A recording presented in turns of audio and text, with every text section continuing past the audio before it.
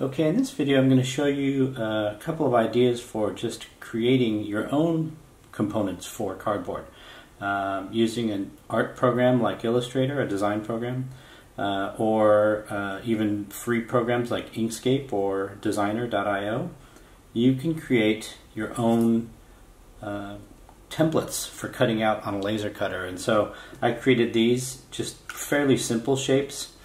Squares and circles and small squares and circles, and then shapes like hands or faces or what have you. And what's really great is that you can then take these pieces and put them together and interlock them, and it's a quick way to prototype, to test out an idea, and to put something into shape just out of a few pieces. And so here's just one example of a tiny creature that was put together with just some basic components.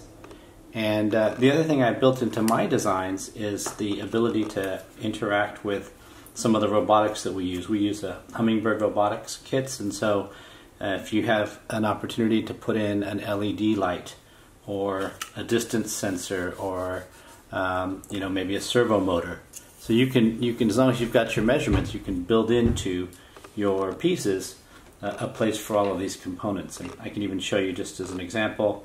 Here's an LED light with it powered by a battery, but if it were suddenly the eyes of a creature, you can do that, right? So again, lots of different ideas and potential.